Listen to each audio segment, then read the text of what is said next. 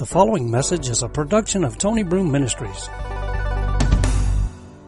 Did y'all see the title this morning? Churchmosphere. Churchmosphere. We're reading from Acts chapter 2, verses 42 through 47. And if churchmosphere doesn't make sense to you, I know the Scripture will. And they continued steadfastly in the apostles' doctrine and fellowship, and in breaking of bread, and in prayers. And fear came upon every soul, and many wonders and signs were done by the apostles. And all that believed were together, and had all things common. And they sold their possessions and goods, and parted them to all men, as every man had need. And they, continuing daily with one accord in the temple, and breaking bread from house to house, did eat their meat with gladness and singleness of heart, praising God and having favor with all the people. And the Lord added to the church daily such as should be saved. Churchmosphere is the atmosphere of the church. That's what churchmosphere is. It's the atmosphere of the church. It is important that we set and allow the Holy Spirit to set the proper atmosphere. So I'm glad to tell you today that it feels good to be able to talk to you about something that you're already doing. You know, I just hate to talk to people about something that they're not doing because it makes you feel like you're kind of in interrogation. None of us like to be really interrogated a lot. So I don't really like to talk to people a lot about what they're not doing. Because if you talk to folks about what they're not doing, you either have to manipulate them to do what you want them to do or try to sell them on a bill of goods to make them feel like that they're not doing enough or whatever. But I'm glad today to be preaching to the choir and will encourage us to continue keeping on and doing what we're doing for the glory of God, having the right atmosphere or churchmosphere. Now, so you talk about this churchmosphere or church atmosphere. What type of churchmosphere are we talking about? Well, the Scripture says that they continued in the apostles' doctrine. In other words, there was a proclamation of the Word of God. When the Word of God is proclaimed, God is glorified, Jesus is honored, the Holy Ghost is allowed to have liberty, and great and mighty things will happen when the Word of God is proclaimed. You know, in the beginning, you didn't have to worry about Baptist, Methodist, Church of God, Pentecostal, whatever, because everybody was Pentecostal. Do you believe that? They really were. On the day of Pentecost, the church was born, everybody was Pentecostal. I mean, from that birth right there, the church was born, the gospel began to be proclaimed. And they continued in the apostles' doctrine. Now you got churches today that call themselves apostolic, and they may or may not be in the apostles' doctrine. But it's not a name. It's a way of life. It's a behavior. It's the way that you live. It's the Word of God being proclaimed. When God's Word is proclaimed, God will honor that Word, and great and mighty things will happen. If you want to know how to have a church, how to grow a church, you don't have to go to Dallas, Texas, or Houston, or you don't have to go to Minnesota or somewhere to have a conference to know how to grow a church. If you want to grow a church, do what Jesus said in the beginning. Proclaim the gospel of Jesus Christ to the world, and you're going to grow a church because the Word of God will be proclaimed. People's lives will be touched, and they will be saved, and they will be changed. Excitement will happen when the Word of God is proclaimed. Now, you can have excitement without the Word of God, but it's not the right kind of excitement. When the Word of God is proclaimed, they continued in the apostles' doctrine and fellowship. There's a partnership in the family of God. And I'm so glad that I'm a part of the family of God. Amen. The song said, they continued in the apostles' doctrine and fellowship. Now when we have fellowship together, we're partnership together, we're partners in this thing. See, I don't want to hurt you.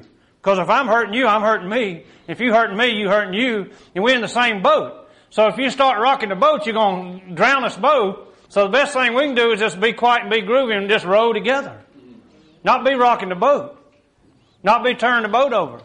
We're all in this thing together. Amen. See, I can't bail out on you and you can't bail out on me, because we'll have a one-sided boat and you go round and round in a circle because one man can't row it. You got to have, we all got to be together. That doesn't mean that we cross every I together and we dot every I and cross every T and we agree on everything, but we agree on the main thing. We're together in the partnership. We're together in Jesus Christ. Amen. And if you're together in Christ, nothing else matters. Everything is going to fall in place where it needs to be because we're in the right partnership. Amen. The Apostles' doctrine. Now you might get the idea there that that's just a kind of a lecture or teaching, but it involves not only teaching, it's teaching and preaching and the whole thing of the Word of God. Jesus said, go to all the world, preach the gospel, and baptize them in the name of the Father, Son, and the Holy Ghost. Teach them to observe all things whatsoever I have commanded you.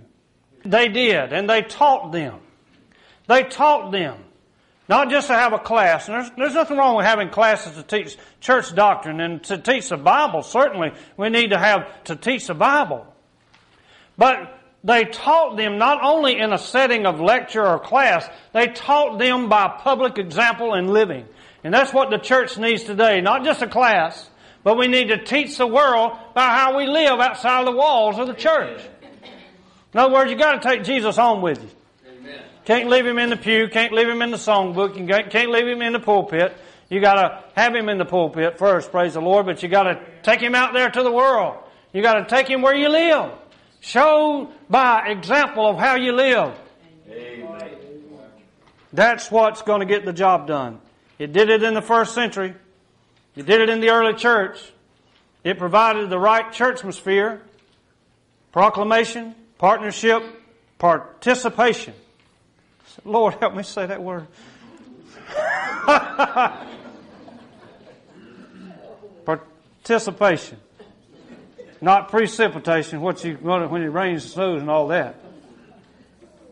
We're talking about breaking of bread. We're participating together. We are partakers together of His divine nature. Do you know that when you are a believer, and all of us are, I hope and trust that we are, if not, you can be in the next 5 seconds. In 1 second, as far as that goes. But we are partakers of His divine nature. It's more than just saying, yeah, I did a prayer, or I signed a card, or I shook the preacher's hand. When you said yes to Jesus, you became a partaker of the divine nature of God. Hallelujah. You took on something you never had before, and that is called divinity. Now, that doesn't mean that we're divine, but we are partakers of His divine nature. Amen. Glory to God. And so they participated together. They were partaking together in breaking the bread. And that means, it's a double reference. It means communion, of course. Communion was a big thing in the early church, because they were fresh on the heels of the resurrection of Jesus Christ. And they knew what communion was really all about. It hadn't become a ritual like it has in many cases today, where we just go through a ceremony. They didn't have ceremony. They had the power of the resurrected Christ.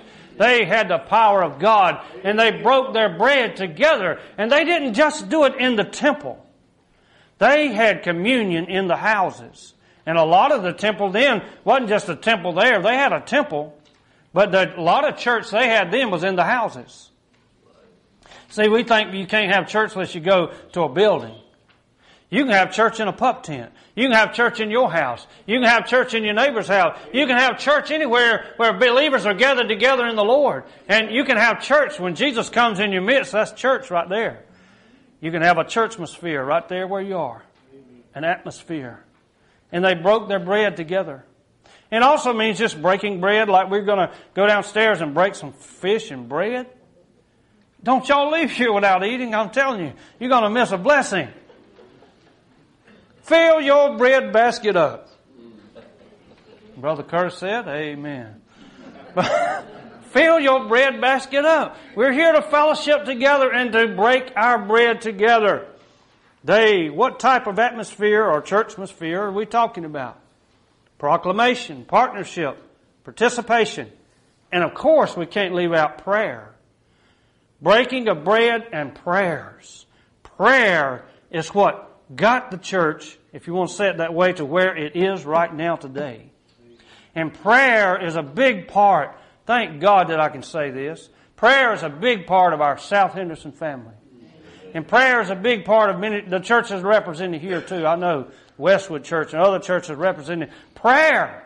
We believe in prayer. We believe in praying for the sick. I mean, I know we can get too way out with some stuff, but pray about everything. I mean, if there's a knot on a log that don't look right, pray about that. If the puppy dog has cross eyes, pray about that. Pray about everything. Pray in season and out season, because prayer is what moves the hand of God. Prayer is what changes things in this world. And we can pray. We can pray down the power of God, and we can pray up evil out of this world. We can pray. Prayer makes a difference. And they continued in prayer. Prayer will bring the right churchmosphere. Prayer will change the atmosphere. If you find that you're trying to have a meeting or you're trying to have a service or whatever it is, and it just feels kind of, how it feels sometimes. It just feels a little bit stagnant, or it feels, and we must realize, brothers and sisters, that we're Pentecostal believers. A lot of times what is happening, there's nothing wrong with the preacher, there's nothing wrong with the choir. What's happening is the evil opposition of the devil. That we have to realize part of the supernatural deals with the demon spirits, and we're fighting against demon spirits. Amen. Right. We're not fighting against each other. We're certainly not against each other. We're building each other up, and we're lifting each other up. But then the snake from the Garden of Eden tries to come slithering into the church and tries to make problems into the church. And we have to pray that old booger out. We have to pray the devil out.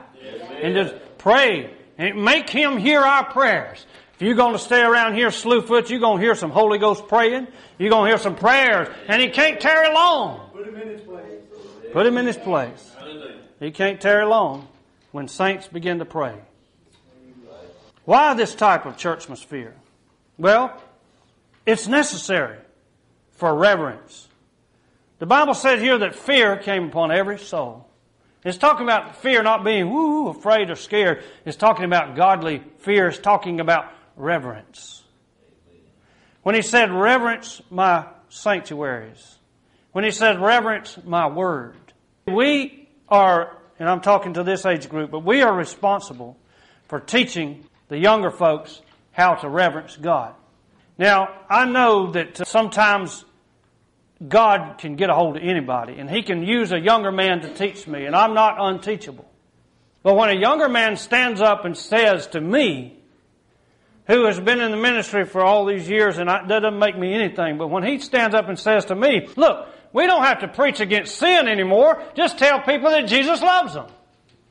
Well, that sounds good, but the Bible says you got to preach against sin. The Bible says you got to preach holiness. The Bible says you got to preach righteousness. And we got to keep on standing. If we throw in the towel now and stop preaching against sin, we're saying it doesn't matter how you live, it doesn't matter what you do, as long as you know that Jesus loves you, and you can just throw away the apostles' teaching, throw away the doctrine, and do away with the ancient landmarks that your fathers have set. The Bible said don't move those landmarks.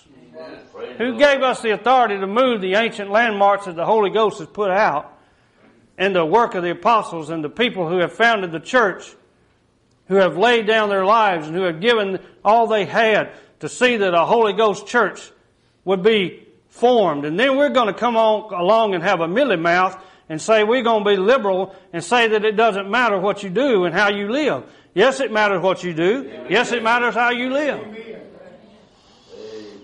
The fear of God. If it doesn't matter how we live and what we do anymore, we're casting out. We're doing away with the fear of God. In the early church, when they did what they had the right churchmosphere, there was reverence. And reverence doesn't always mean quietness. It doesn't always, you don't have to be, you can be formal and be very irreverent. You know that? Yeah. You can be quiet and be very irreverent. And then on the other hand, you can make noise and still be reverent. Now that's hard to believe, isn't it? But you know what the Bible says? Make a joyful noise unto the Lord. And we're making noise to the Lord. We're praising the Lord. And some people think, and they're not used to it. I understand that. But they come in our churches and they think, these people, they are irreverent. Listen how loud they are. I mean, they're shouting. They're talking in language I'd never heard before. They're dancing about. Who? Why dancing? I thought they danced in the bar room. No, that's the evil dance. You can get a good Holy Ghost dance in the church house. Hallelujah. Oh, and there was a lady that came into our church one Wednesday evening, and she didn't know.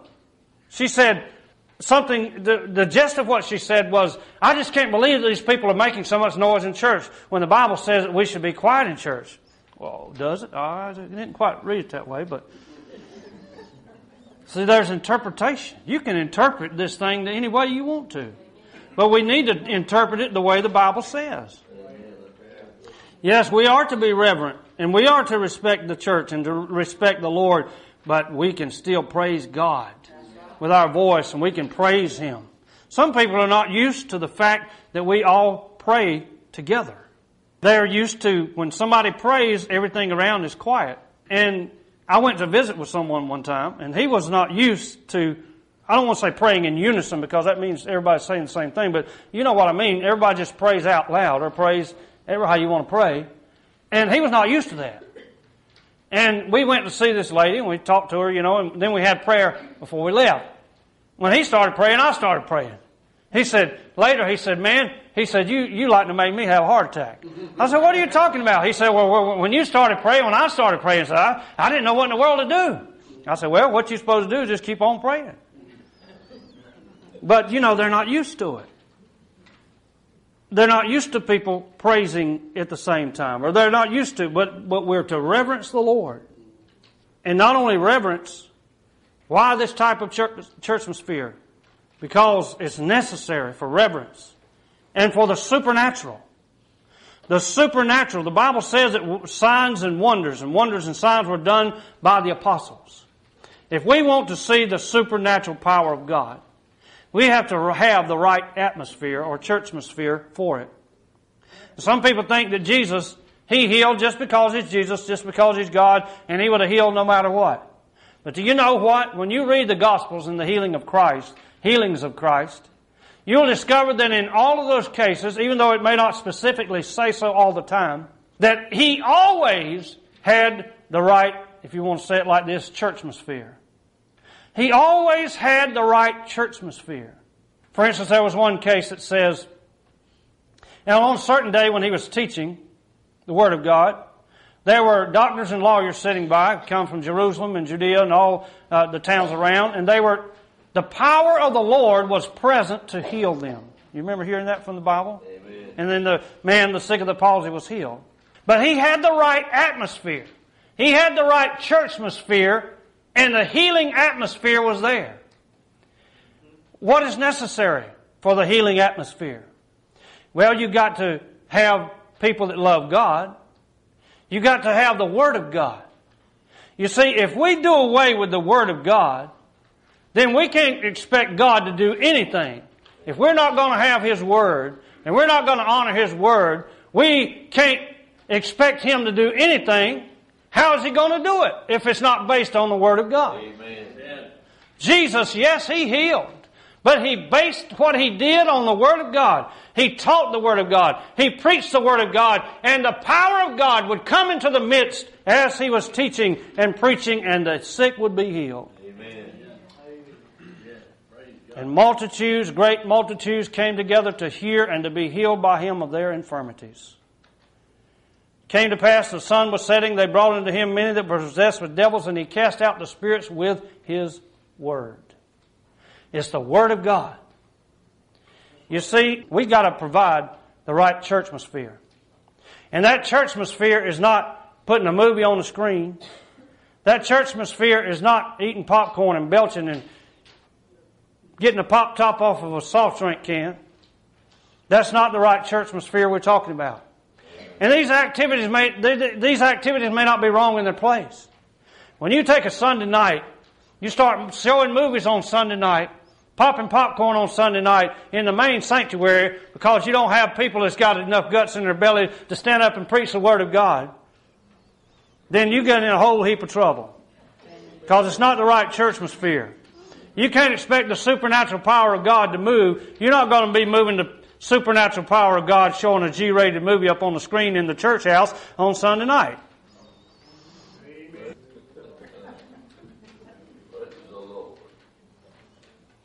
What about unity? Well, they were together. Certainly they were together. Fear came upon every soul. Many wonders and signs were done by the apostles. All that believed were together and had all things common. They were together. They had unity. Endeavoring to keep the unity in the spirit of the bond of peace. So, why do we have to change? All change is not wrong, certainly. And we can be contemporary and reach this contemporary society with the message of Jesus Christ. But if it ain't broke, don't fix it. And if it's working, keep on letting it work. Amen. Don't change what the Word of God is. You can't change the Word of God. You can't change the apostolic message. You can't change what the apostles' doctrine. You can't change what Jesus said. Amen. They were generous. They gave. They gave out of what they had. I told the men the other day, we got together and had lunch, and I told them, I said, your preacher told a lie today. I said, I really did. I told a lie today. This black gal came up, she got to talking to us, about, I've seen you at different places and whatever, And I said, yeah, I'm a pastor at one of the pastors at Brother Sossman's church in South Henderson Church.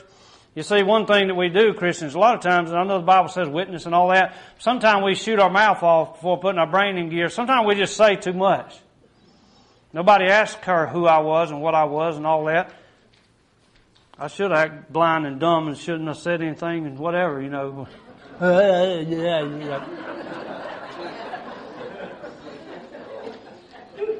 She kept on talking a little bit. Oh, yeah, well, you're a pastor. You act like she's really interested. And then she said, could I get a couple of dollars out of y'all the next time I see you? Without even thinking what I said, sweetheart, I don't have a dollar. Something said, you telling a lie, you do have a dollar. I think I got a 10 spot, but I sure didn't want to break it on her.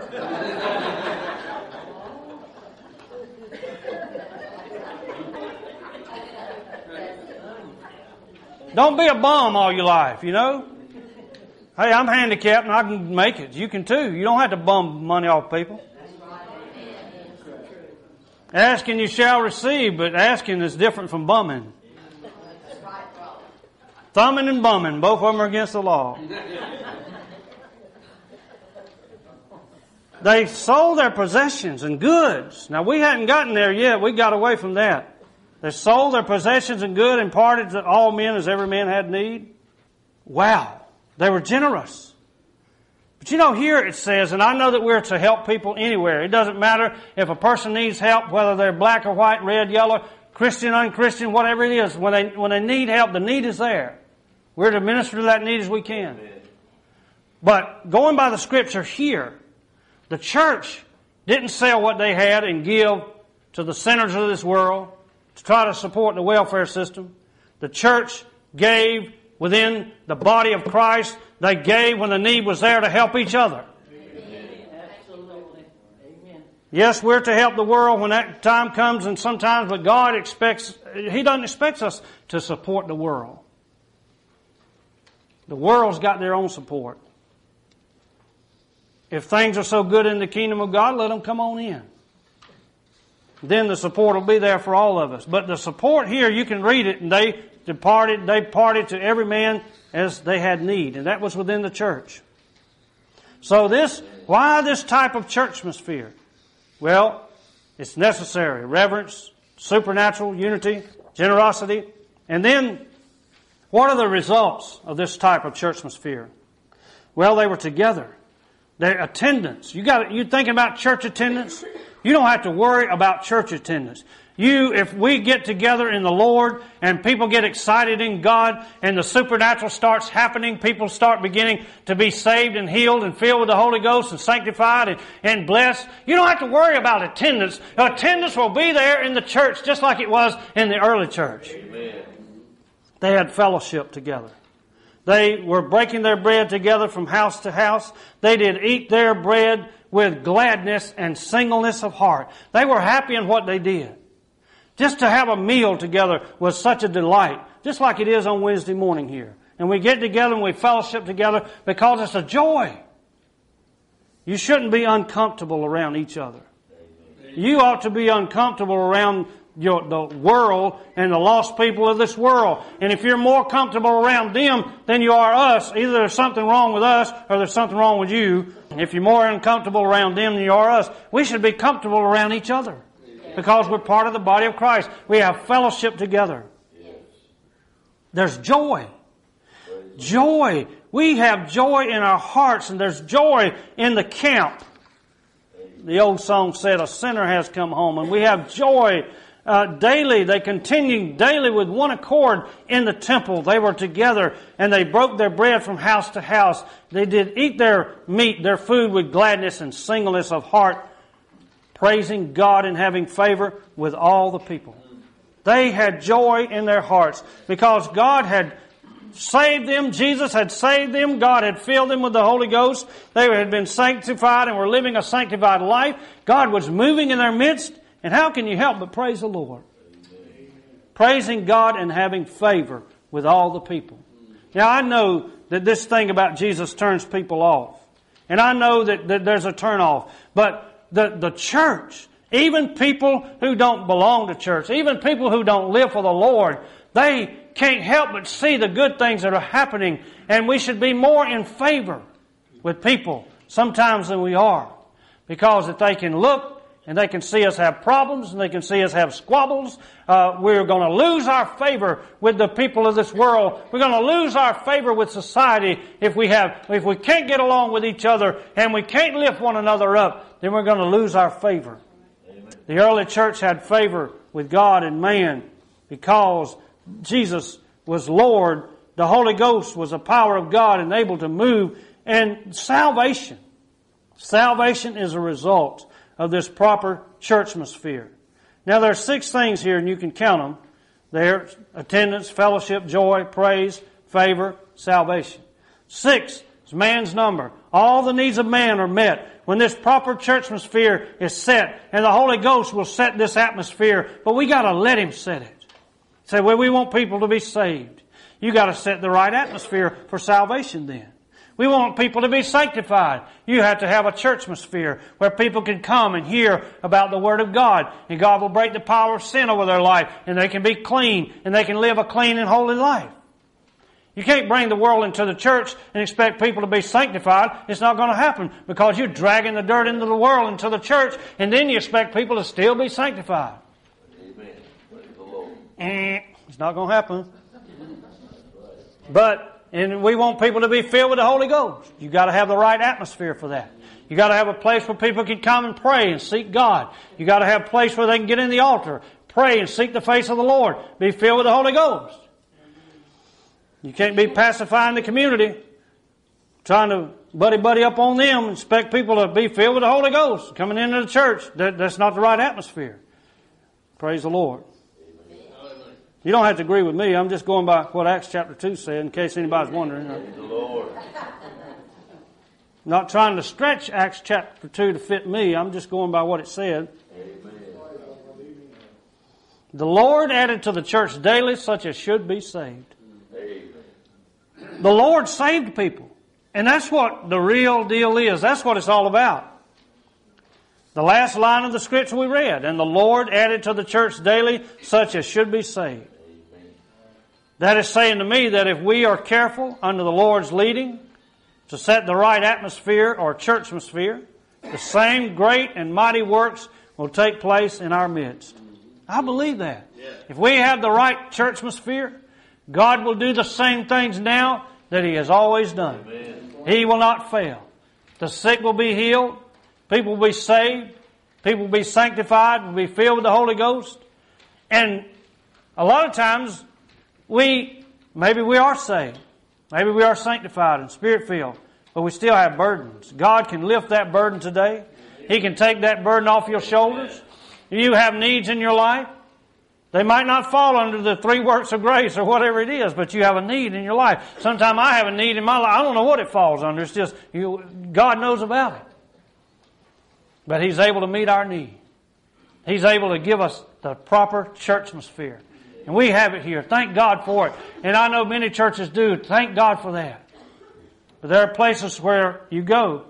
I'm telling you, I wouldn't dare call the name of it, but I preached at a church several years ago. And one of their announcements was, we want everybody to bring their favorite CD Saturday night. We're going to get together and have a dance and have a good time. Now you tell me, brothers and sisters, I'm not trying to judge anybody, but God Almighty help us. God Almighty help us. And this same group is the one that we had our history from to start with. And if we're not careful, we won't be 5 years behind them.